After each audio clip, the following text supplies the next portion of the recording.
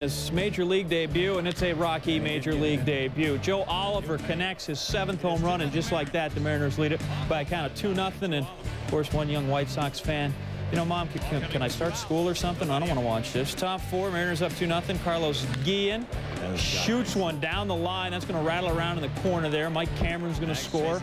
Oliver will score, and Guillen's going to run really fast. That's Oliver. He doesn't run so fast, but Guillen in safe at 3rd with a triple, his first of the year. He also doubled. Mariners 4-0. Kid's a little happier now. Bottom 4th, 4-0 Mariners. Aaron Seeley to Frank Thomas. Frank Thomas, that's really far. And if you're Seeley, it's a bad case of negative feedback.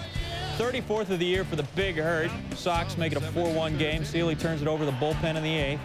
Arthur Rhodes facing Harold Baines, and Baines, he missed that pitch, so he's got to go back to the dugout. Kazuhiro Sasaki in the 9th facing Charles Johnson.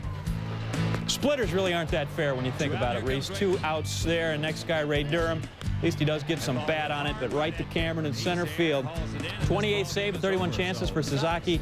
Mariners win at 6-3. Aaron Seeley, 7 2/3, reaches 13 wins for the 14th win. The Royals come out hacking, already up 4-3. This is Joe Randa with a man on. Jose Cruz Jr. hides behind the graphic, and the ball went over his head. Royals go up 5-3. Mike Sweeney rumbling home. Here is Tony Batista. On the left side of second base. He votes that one off the island. His 34th dinger. The Royals lead is cut to 6-4. Same inning. Shannon Stewart up after Greg Rayback had an RBI double, and he will be able to trot home at a leisurely pace. Stewart had 3 hits in his 16th homer here. Blue Jays up 7-6, but the Royals battle back. Jermaine Dye, the All-Star.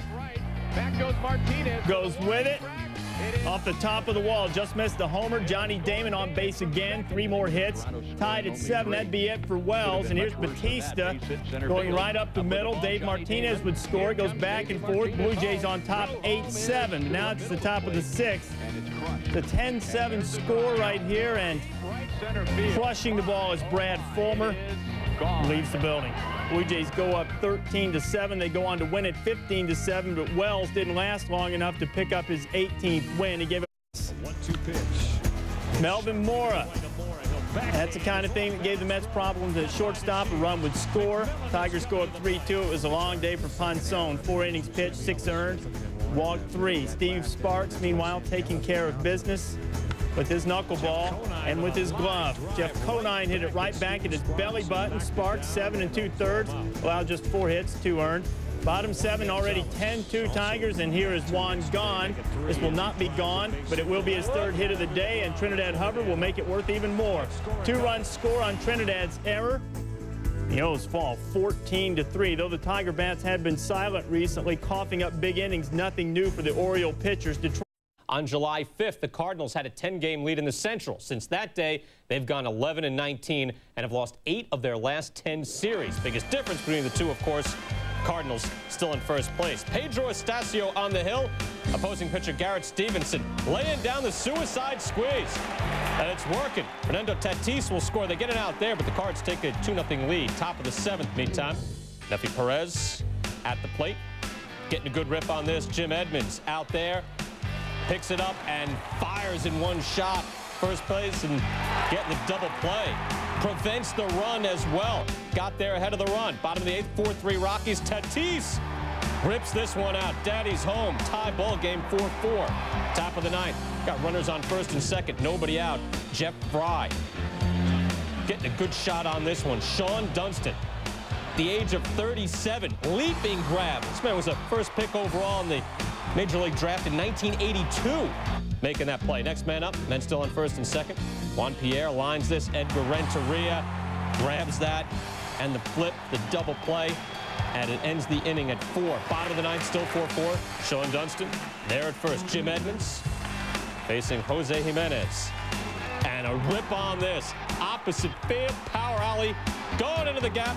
Dunston coming around, he scores easily, and the Cardinals take this one. Reds with the day off, so the Cardinal lead now 5.5 games. Mike Timlin with a chance to give him some credit. Pitches a scoreless 1 1/3. He gets the win. On in, Derek Bell, the left out of this one, the finale. Jeff Bagwell here crushes this. 2 for 4 with 2 RBIs. 31 home runs on the year after this game. Might have been some fan interference. Take another look at this. Darrell Hamilton going up, but that's in the stands. So we're all tied up at 2. It's a home run. Rookie Tony McKnight. Make Mike Piazza look out. Right back up there. Piazza scoring a run here, driving one in. He's 3 for 3 at that point. He'd be 4 for 4. He's hitting 351. Bottom of the 6th. Richard Hidalgo pops this one. Edgardo Alfonso snags that. Holding Jeff Bagwell at first. Alfonso also 2 for 5 in the game. In the 7th, 4-2 Mets. Intentional walk to Piazza, puts men on the corners. Robin Ventura puts that down the line, doing some damage. Hamilton will score. Piazza coming all the way around. And he slides in. 6-2 Mets up on top. And Piazza, remember, he's playing with a sprained knee. 6 for 9 over 2 games since spraining that knee, though. He's back in shape. Bobby Valentine fired up. 23-year-old Tony McKnight takes the loss in his major. Top 6-3 Padres. 24th on the year. That ties his career high of last year. 2 for 3, 3 RBIs, 9-3 Padres.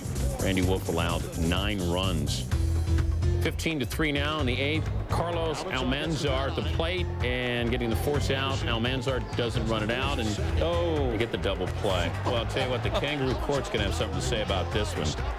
Not exactly busting a gut to get down there, are we?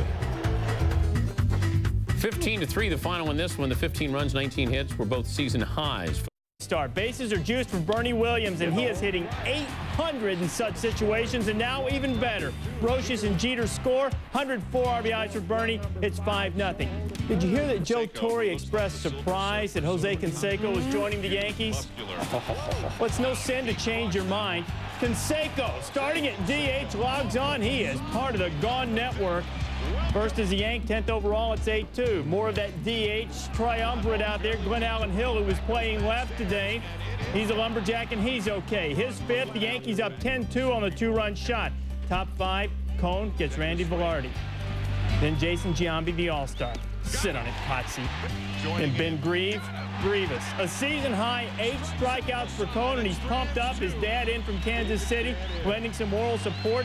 And then the defense lends some leather support.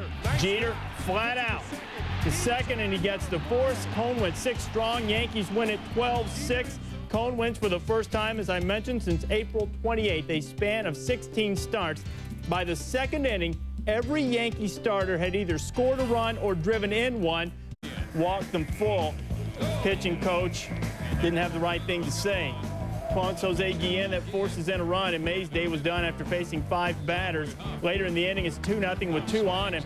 Aubrey Huff, it leaves in a huff. His first big league homer in his 21st career at bat, and the Devil Rays are on top 5-0 in the first. Bottom 3, Jose Guillen again.